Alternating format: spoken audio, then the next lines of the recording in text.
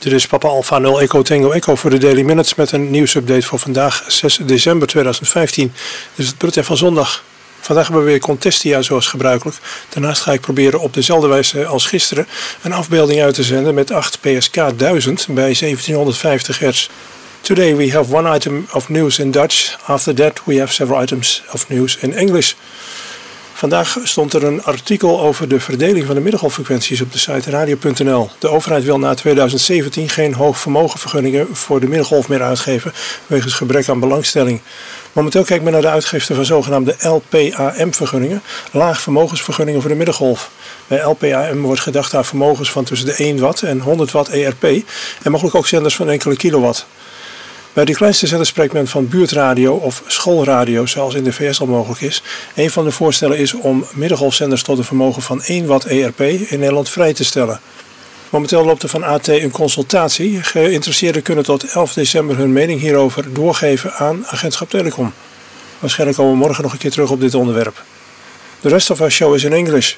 Today we have Contestia just like we had last week with 8 tones and a central frequency of 355 Hz. Other parameters can be found on www.papa-alpha-0-echo-tango-echo.nl.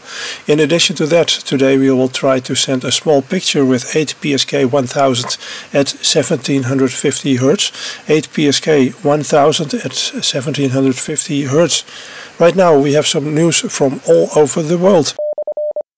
From Australia, this is VK1WIA. Hamstrung by high-rises. The Times of India reports on new skyscrapers in Kolkata blocking crucial radio waves that come in handy during natural disasters when regular communication channels are disrupted.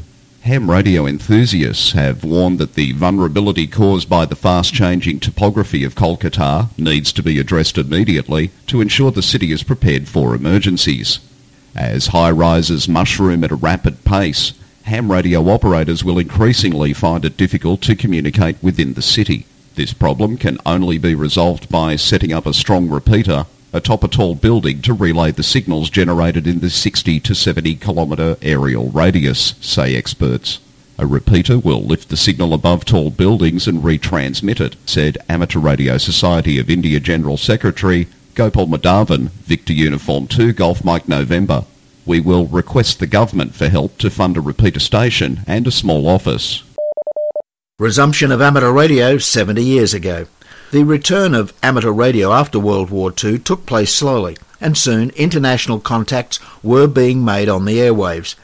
The WIA historian Peter Wolfenden, VK3RV, has found that Australia's Postmaster General's Department began reissuing licences in December 1945.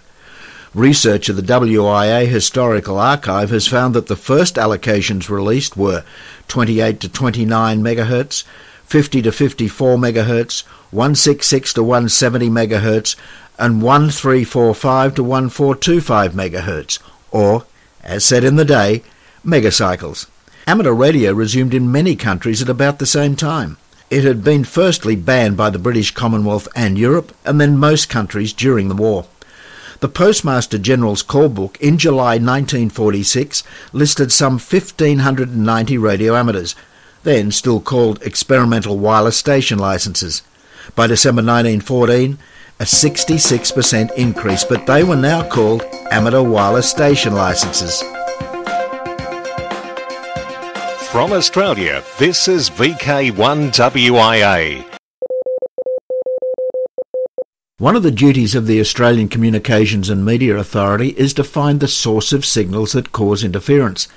At this time of the year, the ACMA field staff are certain to be called to interference to television reception caused by cheap LED Christmas lights. Unsuspecting consumers buy poorly designed LEDs for a festive display or to illuminate an area, but these can also emit interfering radio signals and disrupt television viewing and digital radio reception. Another reoccurring problem is thrown away emergency position indicating radio beacons. From the Melbourne ACMA office, Andy Brackmanis has even found himself deep in a rubbish tip looking for an errant EPIRB. Improperly stored EPIRBs can activate if they fall or are knocked, while other irresponsible people discard old EPIRBs as rubbish instead of returning it to a retailer for recycling. to Rewind. History of electronics in Australia. An online documentary about electronics in Australia over the past 50 years is a good start at recording history, but it has further development possibilities. Called State of Electronics, it features interviews of some industry professionals. It starts in the telegraphy era. Then, the Lee de Forest's triode development, radio broadcasting and later television. Transistors transformed things to solid state, followed by integrated circuits, miniaturization, and the space race of the late 60s and 70s. The digital era is all around us now, but it began with electronic calculators, computers, and microcontrollers. Whether you want to look at history or you may like to contribute some information, please visit stateofelectronics.com or search YouTube for State of Electronics. I'm Brian, VK3GR.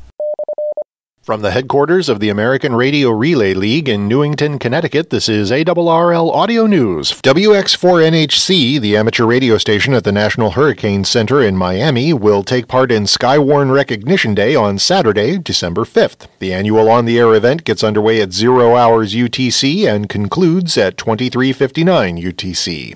WX4NHC will be active from 1400 until 2300 UTC. The Hurricane Center ham station has participated in every Skywarn Recognition Day since its inauguration 16 years ago. WX4NHC will take advantage of the event for operator training. We will try to stay on the recognized Hurricane WatchNet frequency of 14.325 MHz most of the time, and we will announce when we QSY, said Assistant WX4NHC Coordinator Julio Ripple, WD4R, at the NHC. WX4NHC will also be active on a wide variety of bands and modes from HF through UHF.